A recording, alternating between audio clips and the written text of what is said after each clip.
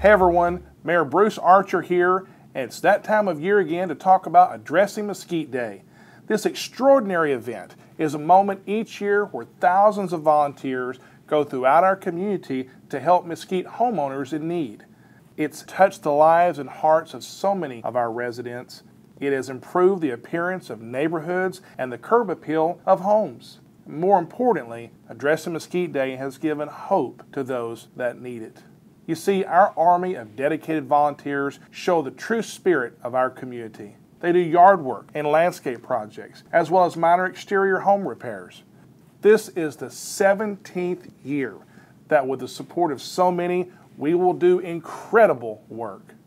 Together, we have been able to help more than 1,000 homeowners over the years. 1,000. These have been military veterans, single parents, the disabled, and senior citizens. As we all continue to climb out of the pandemic and move forward and onward with our recovery efforts, Addressing Mesquite Day is more important than ever before. We have so many homeowners that could use a helping hand from caring souls like you. Some have lost their jobs and are still looking for work. Some have had to take care of their family in new ways.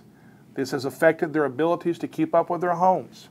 They need help, and that help could be you. Addressing Mesquite Day is Saturday, October the 2nd. However, we are adapting the way in which volunteer groups can help. No longer is it just a one-day service project.